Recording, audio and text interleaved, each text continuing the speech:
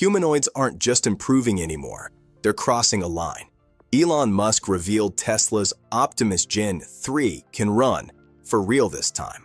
Figure AI answered immediately. Their Figure 03 runs like it has springs in its legs. But here's the twist. A robot from the early 2000s quietly did all of this first, and it might still be the benchmark everyone's chasing. Hey guys, welcome to Next Gen AI. We're diving into the running war between Optimus Gen 3 and Figure 03. When Figure 03 runs, the entire body has this elastic, springy quality. Feet rolling from heel to toe, arms swinging with a natural rhythm, and a noticeable flight phase, where both feet leave the ground. Optimus Gen 3, meanwhile, looks more grounded. Less bounce, more forward push. The strides look longer, the torso stays steady, and the robot feels like it's powering down a factory hallway with intent. Even the environments tell the story. Figure 03 jogs through a clean office space, takes a smooth 180-degree turn mid-run, and keeps going as if it's improvising the motion. Optimus Gen 3 stays on a straight, controlled path, consistent speed, deliberate posture, and a focus on staying balanced without any dramatic shifts. Figure uses a 23-DoF system with gear-driven precision. Tesla uses a heavier, tendon-based architecture with over 40 total DoF. Figure's Helix AI model learns whole-body coordination like a human athlete. Tesla's end-to-end network learns directly from video and high-speed simulation. One robot prioritizes grace, the other prioritizes robustness. To understand why Figure 03's run looks the way it does, we need to zoom in on the details that make its movement feel almost instinctive. In the clip shared by Brett Adcock, Figure 03 starts with a steady jog across a polished floor, arms pumping naturally, posture relaxed. The big moment is the 180-degree pivot. The robot plants its foot, rotates its hips, swings its arms for counterbalance, and continues the run without hesitation. That pivot is something humans do instinctively, but robots historically fail at.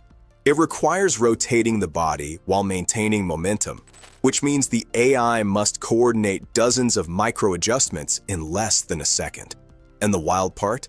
The motion doesn't look programmed. It looks learned. The reason it looks natural is Figure's neural control stack. Their Helix model processes what the robot sees, what its joints feel, and what the foot sensors detect. Under the hood, the robot trains through massive reinforcement learning simulations where it performs millions of virtual sprints, slips, and recoveries. Each success is rewarded, each failure becomes a correction.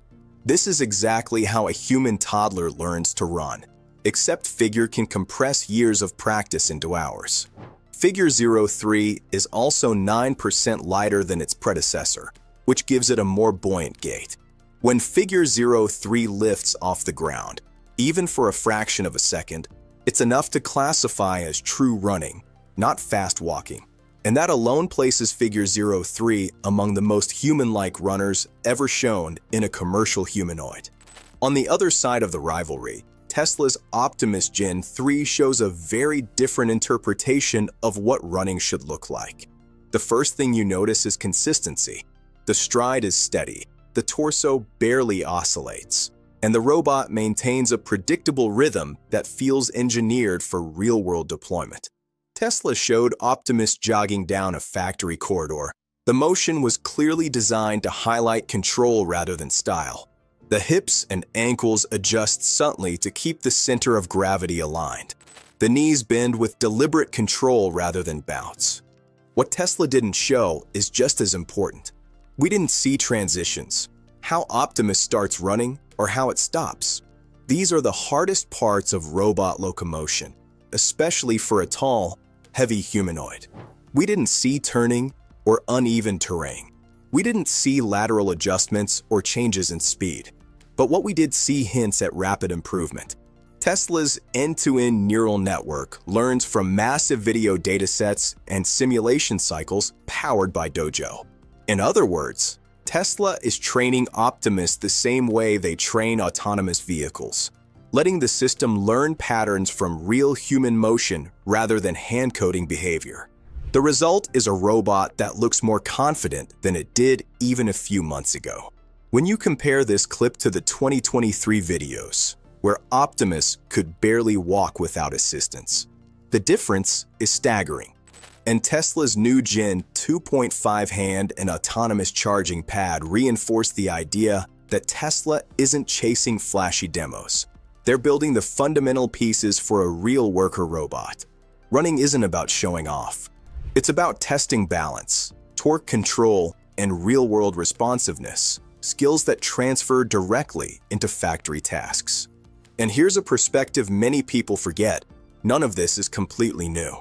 The breakthroughs we're seeing today stand on the shoulders of robots that were already running decades ago. Long before Figure or Tesla, Honda's Asimo was jogging across stages in the early 2000s. Asimo could hit 9 kilometers per hour, hop on one foot.